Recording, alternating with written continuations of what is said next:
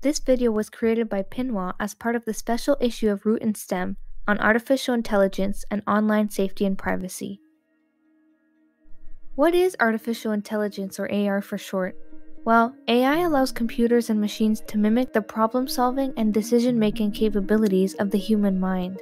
In simpler words, it allows machines to think like a human. AI is all around us. This type of technology has made life a bit easier for us and has made certain tasks simpler. Siri, Alexa, and Google Home are all examples of AI that you may use in your day-to-day lives.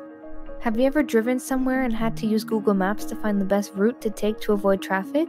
That's a form of AI too. Have you ever set up your phone to unlock with facial recognition or your fingerprint? Yep, you guessed it, that's AI too.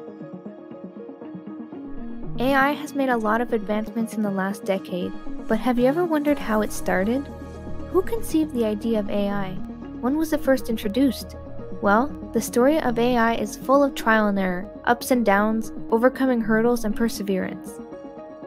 Let's dive into the history of AI, starting with the year 1940, World War II era, when computers were first used to decipher codes.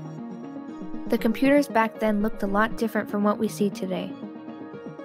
It was in the 1950s when mathematicians and philosophers pursued the idea of artificial intelligence. The possibility of computers being able to think or process information at a higher level, similar to humans. Back in the day, the term artificial intelligence was yet to be coined. Alan Turing was one of the many scientists working on AI.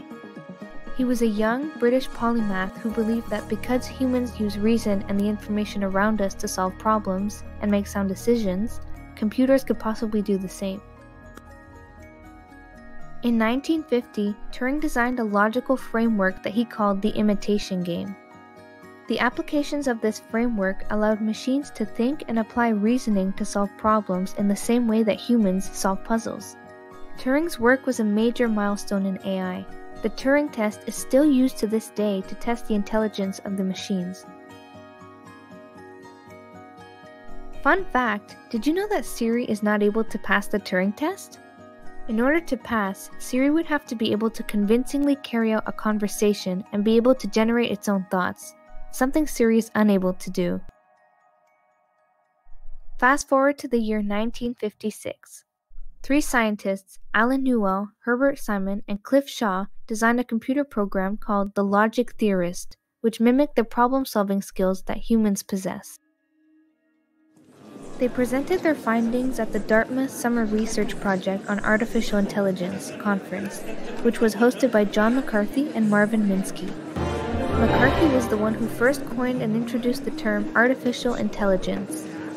McCarthy, along with Alan Turing, Alan Newell, Herbert Simon, and Marvin Minsky, are known as the founding fathers of artificial intelligence.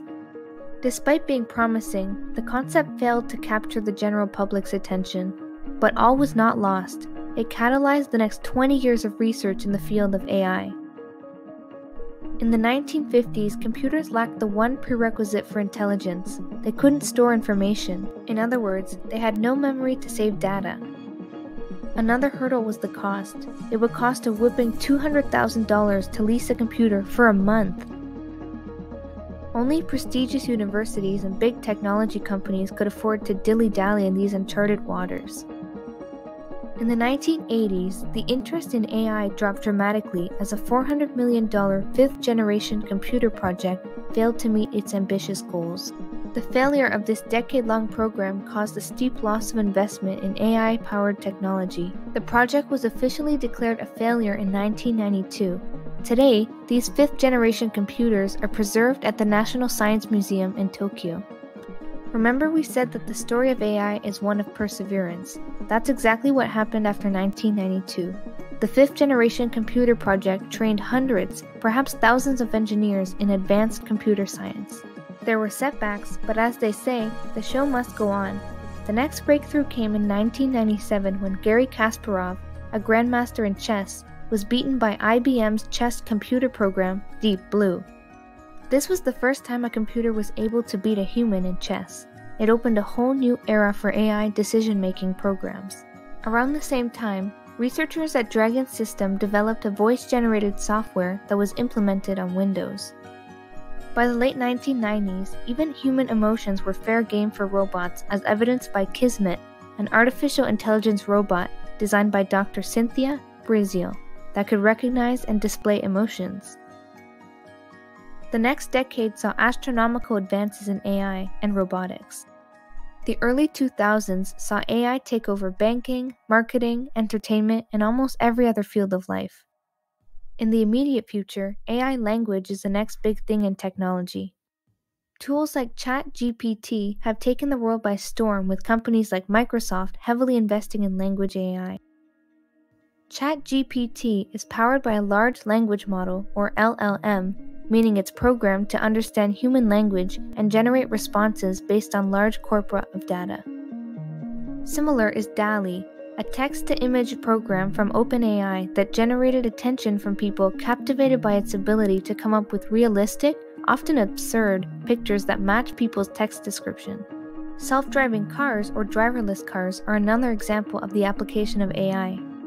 Developers of self-driving cars use vast amounts of data from image recognition systems, along with machine learning and neural networks, to build systems that can drive autonomously. To learn more about AI and its applications in other fields of life such as medicine, we asked Dr. Akalu, what is AI and how is it used? AI is a really rapidly evolving field, and it is referencing the congruence of a number of different technologies, but essentially it is the use of predictive modeling, analyzing the analysis of data that does things that humans can or have traditionally been doing. So yeah, AI is involved with almost everything, every aspect of your life. I mean, you can define it as some human equivalent machine intelligence. Right? That's what a better definition of AI. As technology develops, so do the applications and uses of AI. In this Root and Stem issue, we will touch on different aspects of AI, including their positive and negative effects.